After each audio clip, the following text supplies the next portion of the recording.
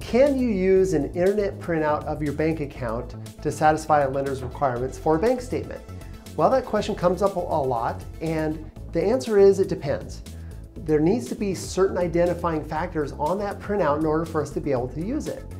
So one of the key things it's got to have your name, it's got to have the bank's name on it, it's got to have your full account number. Now we can accept the partial account number if we already have another bank statement from you for that account and it has your full account number on it, so we can match it up. It needs to have your beginning balance, your ending balance, and it has to have a complete transaction history between the beginning and ending balance. If it has all of those components, then it's very likely that we can accept that printout in lieu of a bank statement. Now, one other tip, when you go to print the bank statement, make sure along the bottom, the URL or the web address shows along the bottom. You need to check your printer settings on this. If you have all that information, most likely we can accept that as a bank statement.